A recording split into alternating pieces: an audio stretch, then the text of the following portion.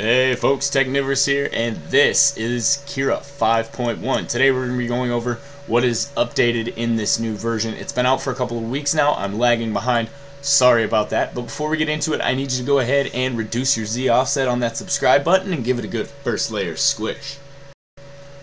Alright, now that we got that out of the way, I am going to throw you a curveball here. And yes, this is Cura 5.1, and although there was a slew of bug fixes that we can see if I open up the What's New menu back up here,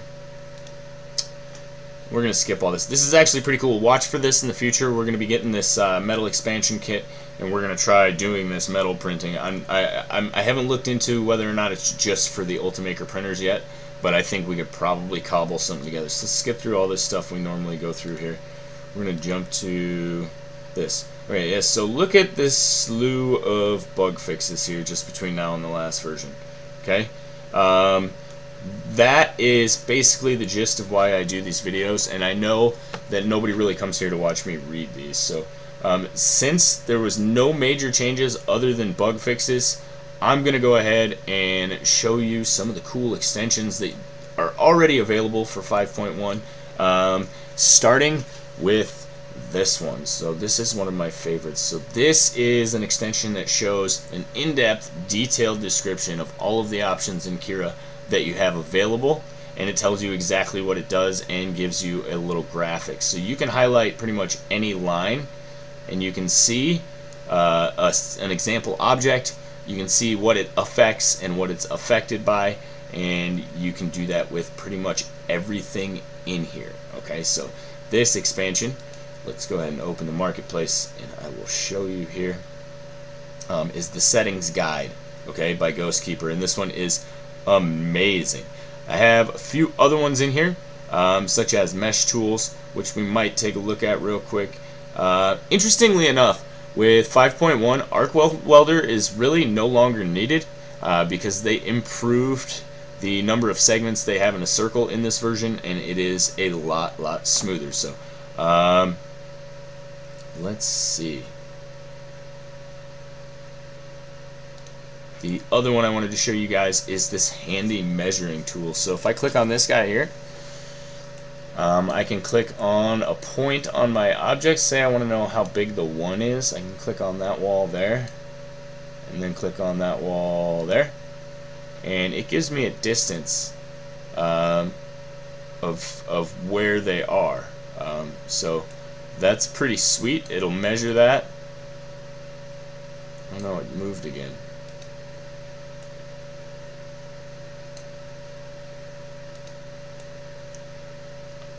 So pretty useful tool, pretty cool, and it comes in very handy.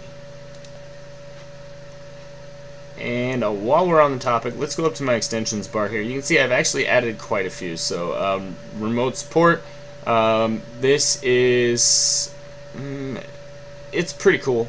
Let's see, I'll show you what it does here. So basically this extension is going to try and speed Cura up for me. There's also an extension that you can install that will load Cura and then load all of the modules after, which makes it load extremely fast. So I don't want to wait for this.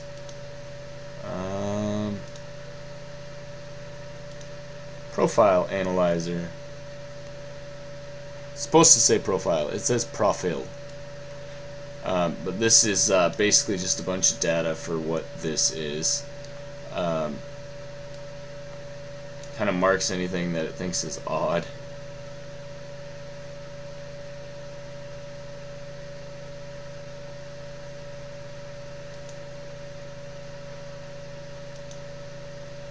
Startup Optimizer is one I definitely recommend that you check out. That's the one I was talking about that makes things go a lot faster. So very cool.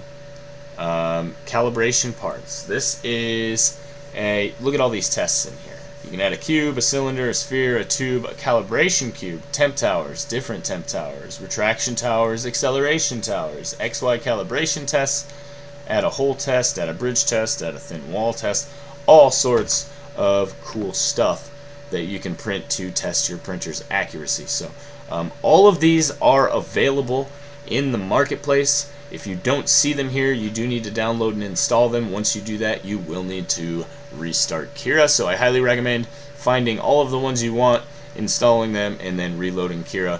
Although doing too many at a time can make it difficult to tell what each one does, so maybe go one at a time if that's your preference.